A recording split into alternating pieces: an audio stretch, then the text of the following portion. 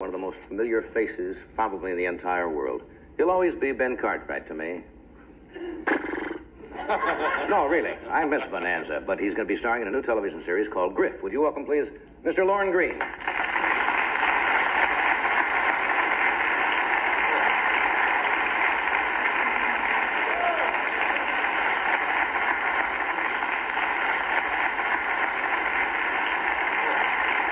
How are you, Lorne? Oh, just great. Johnny, before anything happens, before I forget, I just want to compliment this fantastic aggregation of musicians. I was listening to them outside there. Are they something else? They're fantastic. You know, you forget. You hear every night. You know, you forget we're here every night, and you hear the band, and you start to take it for granted, and you realize that it is so great. Just like to sit and do a concert some night. We'll do that some night when the show's not going. We'll just sit back and let the band play, and we'll open the place for dancing and take tickets. Yeah, and the trouble is that Doc's shirt is louder than the orchestra. Yeah, that's one of the problems we have.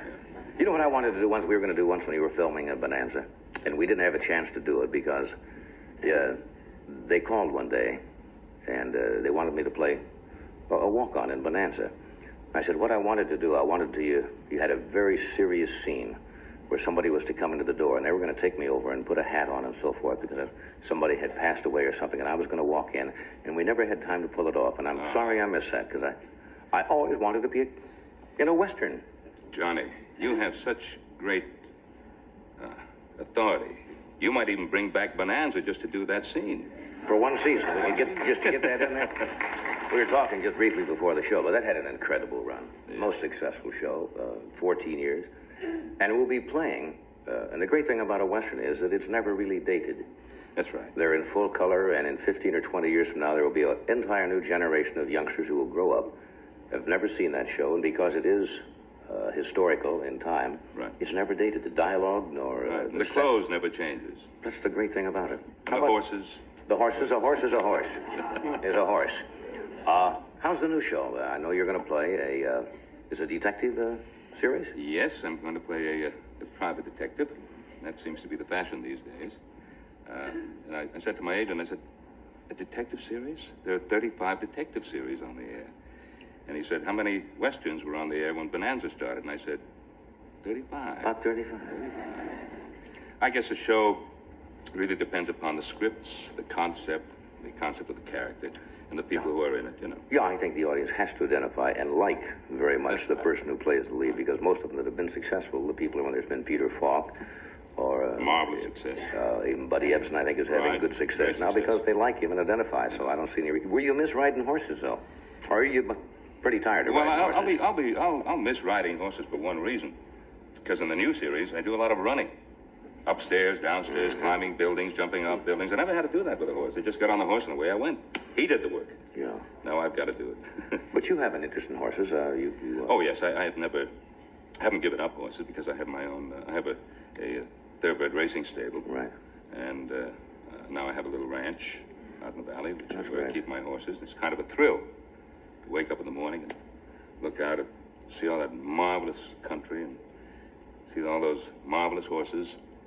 And to realize that every cent you have is tied up in hay and horseshoes. It's an expensive proposition, isn't it? Yes. So expensive, matter of fact. I went around, before I got the ranch, I had an occasion to, you have to board your horses or have your own ranch, and they're expensive. They go up to about $125 per month per horse. We have about 25 horses. So it gets to be very expensive. So I thought, well, I'll look at some cheaper places.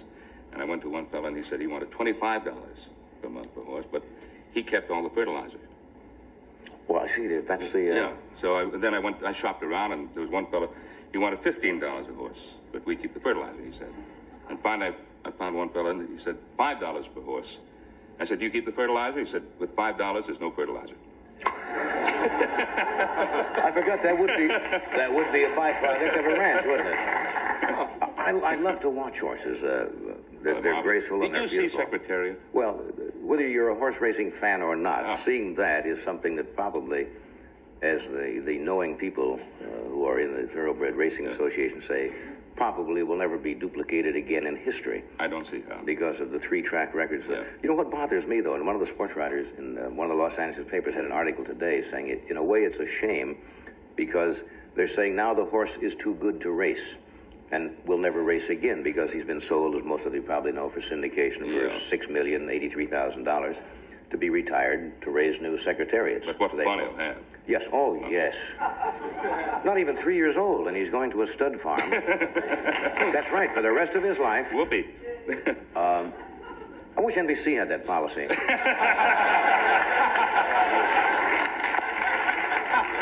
And you go down and you breed new hosts for the Tonight Show. Groovy way to live. But no, but the point he was making, there was a horse named Kelso, right? Right. There was a tremendous horse, but was gelded, and ran for something like 8 or 9 years. But the people around the country got a chance to see that horse race. Yes.